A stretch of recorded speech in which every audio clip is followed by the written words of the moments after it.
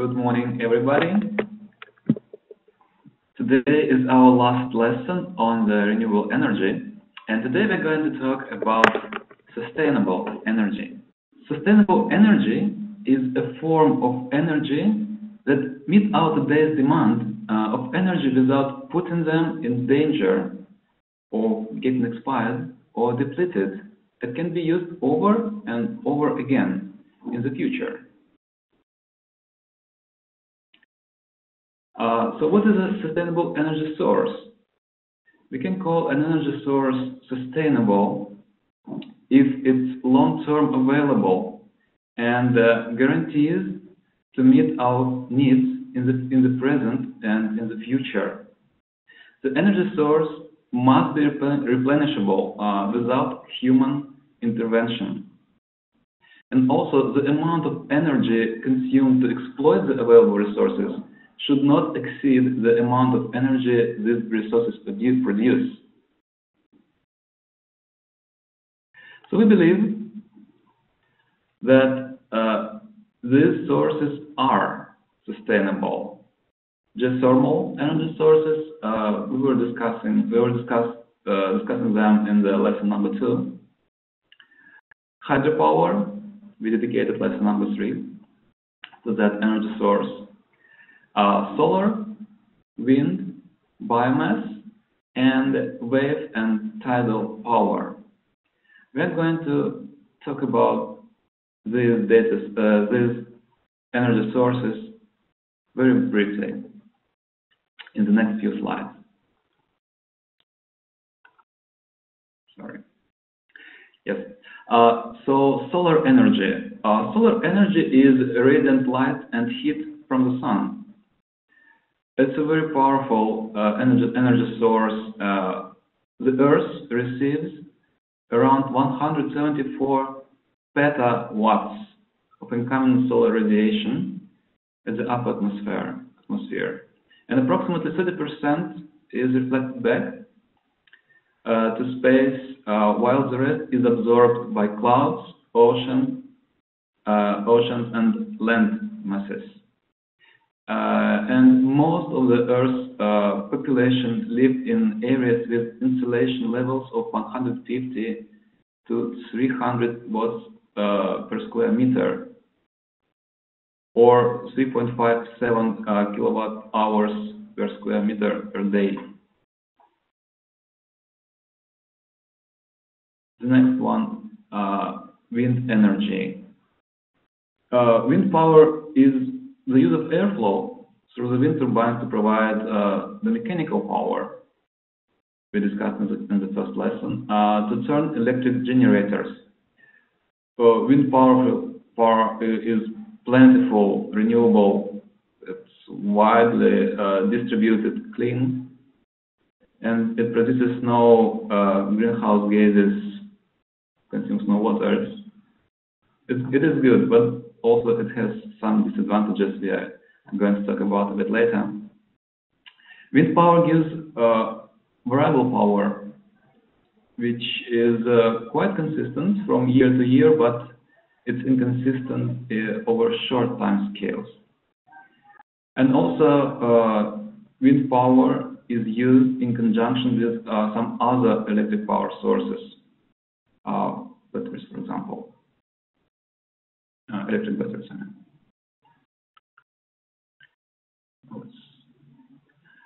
Biomass energy. Biomass is a term for energy from plants or any organic matter. Usually people use biomass to heat, either to cook or to heat places, so they burn biomass and release carbon dioxide into the atmosphere, which is not good. But also trash that cannot be recycled or reused and often end up in landfills can be used to produce methane. Methane and also alcohol can be used as fuel for cars. For example, here in Akiri, buses run on methane from landfills. It's a very powerful greenhouse gas, and 1 pound of methane traps 25 times more heat in the atmosphere than a pound of carbon dioxide. We should be careful with that as well.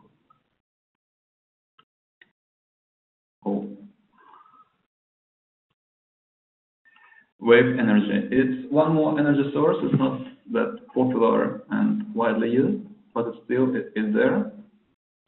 Wave power is the capture of energy of wind waves to do useful work, to produce electricity, to desaline water or to pump water. A machine that exploits that power is called a wave energy converter. When wind blows again over the surface, it generates drag. And as long as waves propagate slower than the wind, there is an energy transfer from the wind to the waves. As the picture at the bottom of the screen, you can see the purple bubble and its trajectory. So it's a motion which can be captured and used for producing, let's say, electricity. Tidal energy. It's one more source of energy. First of all, what are tides? Tides are the rise or fall of sea level caused by combined effects of the gravitational forces exerted by the moon and the sun and the rotation of Earth. Tidal energy is a form of hydropower that converts the energy obtained from tides into useful form of power, usually electricity. And it's not widely used, but it has great potential. Yes, and tides are very predictable, are more predictable than, let's say, the wind and the sun. And among sources of renewable energy, tidal energy was more expensive than the other kinds of renewable energy. And that's why it's less widely used. So the question is renewable energy sustainable? Even renewable energy can become unsustainable, unfortunately. If a resource is used up faster than it can regenerate, it will eventually be entirely depleted despite its renewability. So yeah, we can say yes, most of the renewable sources are sustainable, but there is a but. We have to take into account the following parameters of sustainability. Sustainability has 3 parameters: environmental sustainability, social sustainability, and economic sustainability. Let's discuss them a little bit. So, environmental sustainability, it's what people discuss probably the most. It means that the source does not harm anyhow the environment. And it means that we have to start with a positive energy balance in the beginning. If producing renewable energy device costs more energy than the device will produce in future, it's not sustainable, because overall it will be a consumer energy. For example, mining coal is bad to the environment, but mining neodymium and other rare earth metals for wind turbines, for example, is equally polluting. And anything what's mined destroys complete ecosystems. We should note that solar and wind energy, they are booming, But while the energy is renewable, every solar panel and wind turbine is largely made from non-renewable sources. And these energy technologies also have a limited lifespan, so they will expire eventually. And the power plants we have presently, they will have to be replaced, so the sources, non-renewable sources, will have to be used again. Hydropower, building dams to generate hydroelectricity damages river ecology, and it damages river ecology a lot. It forces people to move to other places, and it contributes to climate change by releasing greenhouse gases from decomposition of flooded lands and forests.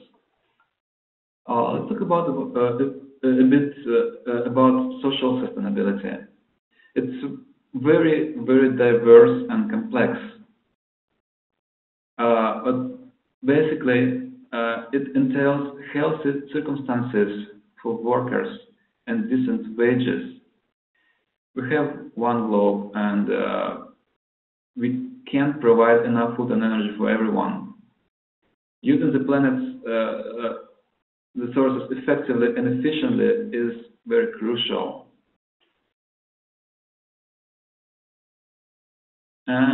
And the last but not the least, economic sustainability. If a technology can be sold without any subsidies, it is definitely sustainable. But, for example, in most countries, fossil fuels belong to the most heavily subsidized products. According to some data, it's up to $100 billion worldwide. So, how the renewable energy technologies can compete with that? Because they are subsidized just 1/6 of that price. And the following questions arise: which of these can be called economically sustainable? The one we can purchase cheapest, then we're talking about non-renewable sources. So what can we do about it? First of all, we need to use the full matrix of available renewable electricity technologies in the most sustainable way. For example, is building a new dam somewhere? No, it's definitely not. It will harm the environment and people. But for example, we can put solar panels on sloped roofs if they're not used anyhow. It will be sustainable, yes. We can use landfills. We can use garbage to produce biomass, to produce methane from biomass. It also will be useful. Or, for example, we can use living plants while we produce biomass. We can use the plant for something else, for example, for producing rice on the same surface.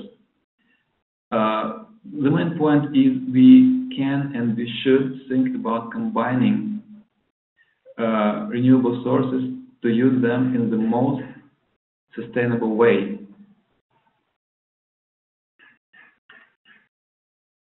And just to conclude, renewable energy technology can lead to reduced emission of greenhouse gases, but for a complete analysis, we need to make sure that the whole production is sustainable. To save the climate, renewable energy needs to be scaled up quickly, and current technology will have to make up a large part of the expansion. And renewable energy sources can and should be combined in the most sustainable way to have the lowest impact on nature in the long run. Thank you very much for your attention. That was our last lecture.